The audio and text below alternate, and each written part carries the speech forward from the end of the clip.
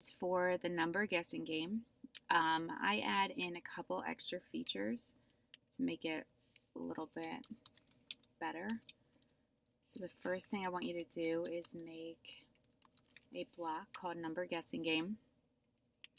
We're going to use script variables throughout this. And a script variable is what we would call a local variable. So it's only able to be used inside this block. I can't use it outside of the block. So I'm going to start by using a secret number variable. And I'm going to set that secret number to a random number from 1 to 10. And I'm going to add in some things as I go along. And then I'm going to ask the person to guess a number from 1 to 10. We're going to use a repeat until that will keep checking or keep asking them to pick a new number as long as their answer, which is what goes along with the ask. So this is the first time we're using the ask block. So what happens when you run an ask is a speech box pops up, or a text box pops up down here, and you'll be able to type in your response, and that response gets stored in answer. And you can check on the answer if you want to see it. The one thing you have to keep in the back of your mind is every time you use this, it overwrites the previous answer. So if you need to use that answer somewhere else in your program and you end up asking a new question, you're going to need to store that answer into a variable. We don't need to do that for this because we're just going to keep checking over and over again if the answer is equal to the secret number. So we're going to just slowly increment. We're going to add in a couple things, and then I'm going to change some things up. So right now, and the other thing is, if you want to show this variable, you have to use this block to show it. But then I like to hide it at the end. Otherwise, a bunch of temporary variables pop up here, and you got to drag them off the screen. A global variable, if you were to click this and make a variable, it's a little bit nicer because all you have to do is click the box on and off. But they want us to use a local variable in this lab, so that's what we'll do. All right, so I'm going to test it out, and we'll just see what happens. So I know the number's 2, so I'm not going to guess 2. Oh, well, that was stupid. I need this to be an ask.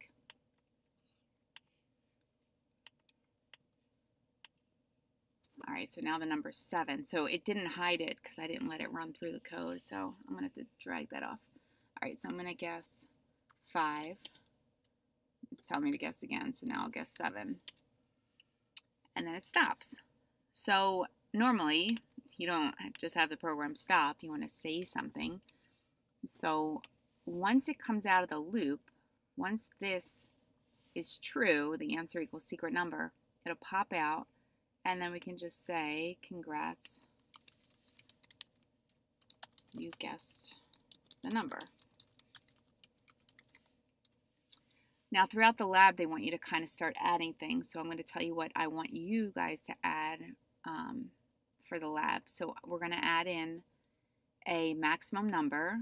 So the player is going to input a maximum number that they want to guess from, or guess from 1 till that number.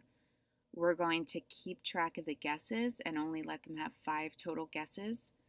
We are going to tell them if their number is higher or lower, or if they should guess higher or lower.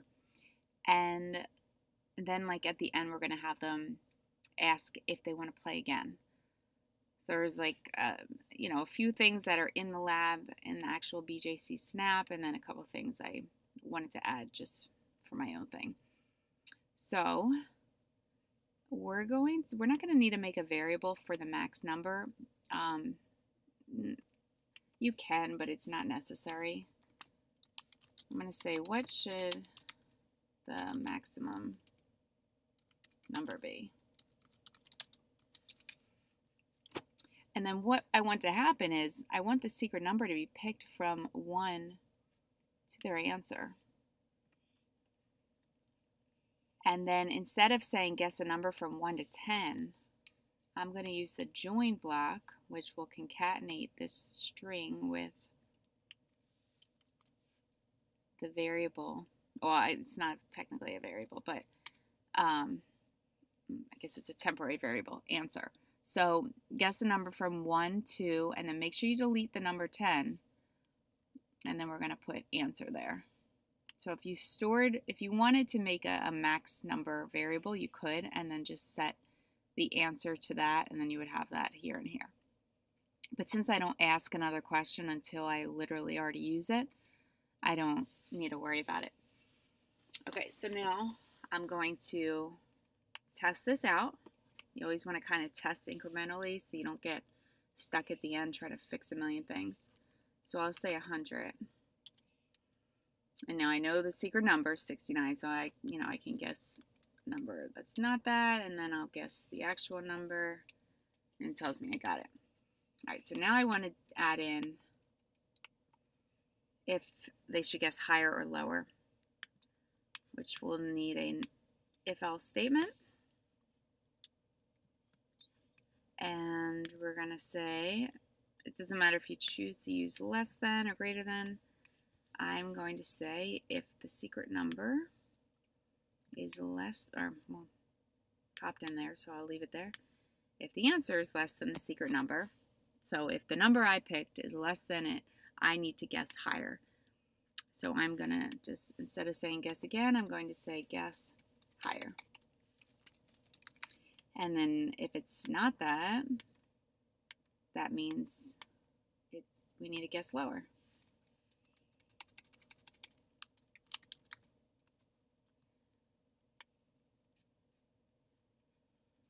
And then I'm going to, let me see.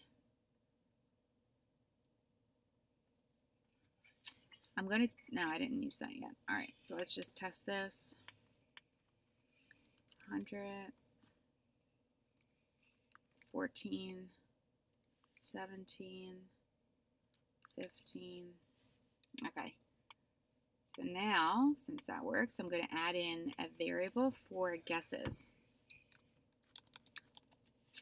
And I'm going to set, there's a couple ways you could do this. I'm going to set guesses to 0.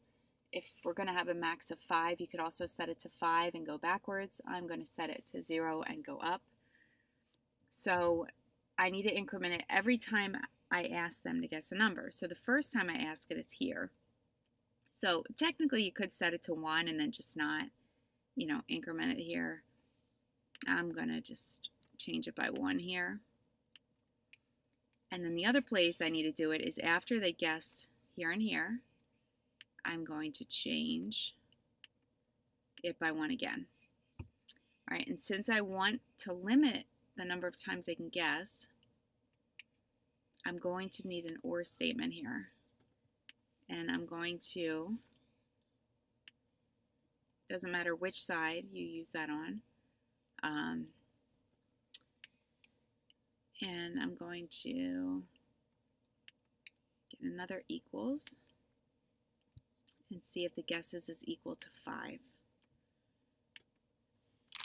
So what you guys need to remember is once one of these happens, it comes out of the loop.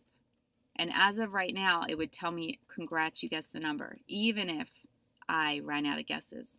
So we need another conditional if-else statement outside of the loop to make sure that when I tell them congrats, it was because they got it right. So I'm going to duplicate this, put it there, and then I'm going to else say, sorry, you ran out of guesses.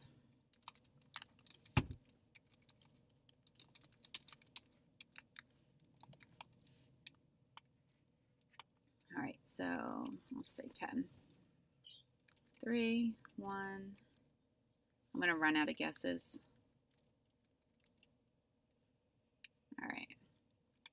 already know the other way works. So now I want to tell them how many guesses they took.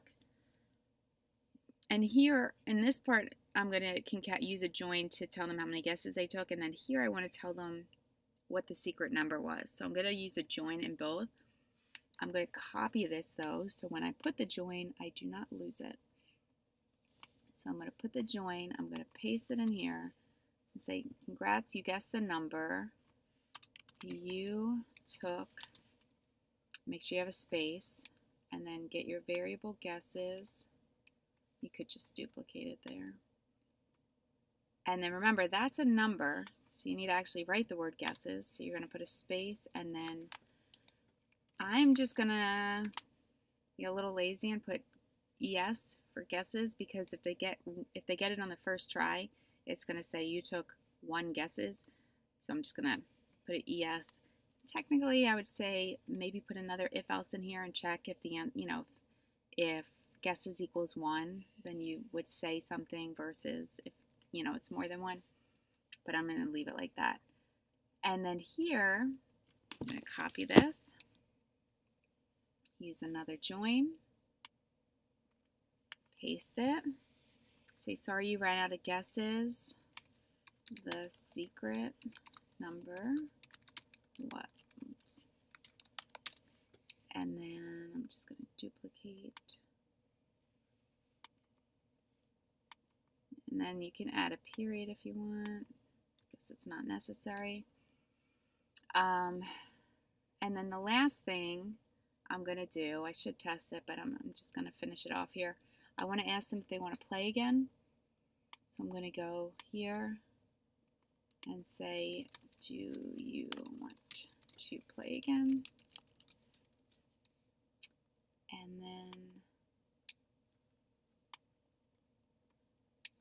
we're going to need an if else. We're only going to check if they say yes. I mean, obviously they could say yay or why, or there could be multiple things. So you could do like if answer equals yes, or answer equals y, or answer equals, or you could even check, do like a repeat until they say yes or no, making sure that they say yes or no. We're just gonna make this a little bit simpler and just say if answer equals yes.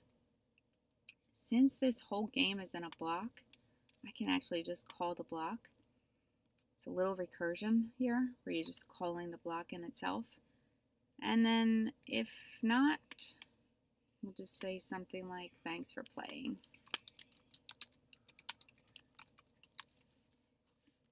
All right, and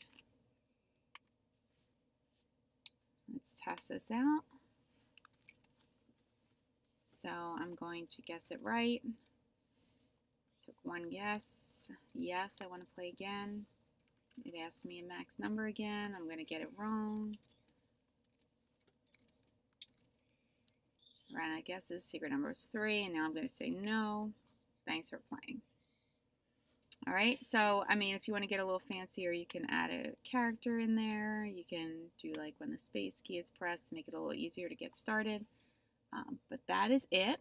So make sure when you turn it in, you make a shareable link, name it Number Guessing Game. If you have any questions, let me know.